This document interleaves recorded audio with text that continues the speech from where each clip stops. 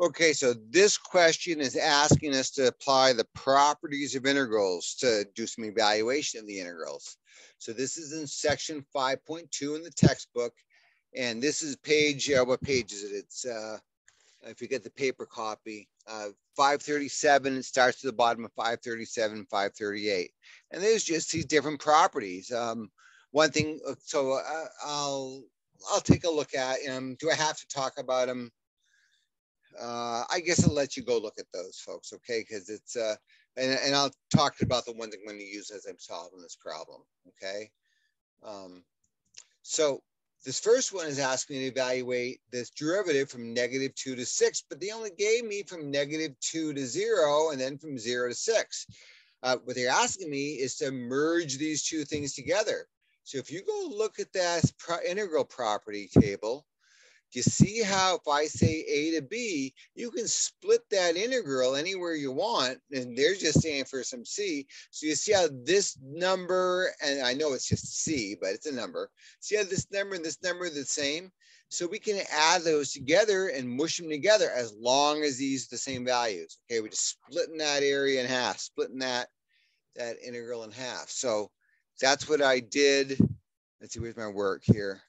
That's what I did here. See, they asked me to go from -2 to 6. So I'm going to add from -2 to 0 and from 0 to 6. And I just grabbed the values they gave us. No real big math work too. This is about the properties, by the way. And notice that that number is 0. And that's 0 too. See how those are the same values? We're able to merge them together. And that's +2. Of course, I got it right, thank goodness. Okay. And then this one, see how it's usually the integrals, when I have an integral, a definite integral, the lower number, the leftmost number on the x-axis or whatever variable we're dealing is on the bottom, is the lower limit of integration. And the bigger number, the rightmost number, is on the top. Now, if they're reversed, the property says, let's see, where is that property? Right here. So if you want to reverse these and make the highest number on top, you just flip the sign. Okay, and when we learn about the fundamental theorem of calculus, you'll see why. But just now, just say the goddess of math waved her hand and said, this is what we do. And it's about areas, going backwards, right? So you just switch it and change the sign. So for this question, they're asking me to switch it. So 6 to 0. Here, come back, look at my work. So 6 to 0, and then so it became 0 to 6. And notice the negative. Now, where the heck did that 5 come from? You see how there's a 5 right there? Well, the first time I did this, you see the scramble it out. I missed the 5. I was more focused on the reversal, and I messed up that 5. So what I did is I forgot to multiply the 98 by 5. So I made the 98 negative, but then times it by 5. That's how I got the -490. Now this brings up another log property, another integral property, that if I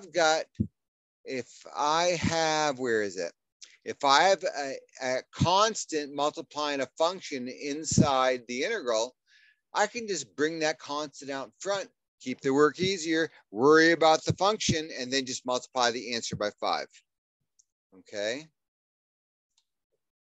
So that's what I did there. So let's come back and look at my work. The -9,9490. So I brought the -5. I brought the 5 out, made it negative to reverse the 0 and the 6, and then just multiplied that 98 by that.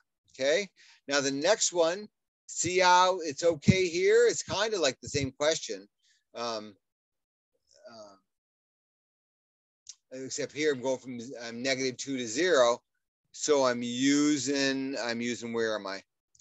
I'm going from -2 to 0. So I'm just using that -96, right?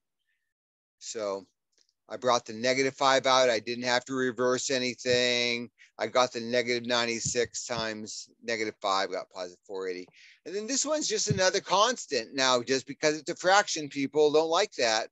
But G of W over 7, isn't that the same as 1/7 times G of W? So I just brought the 1/7 out, took the 98 divided by 7.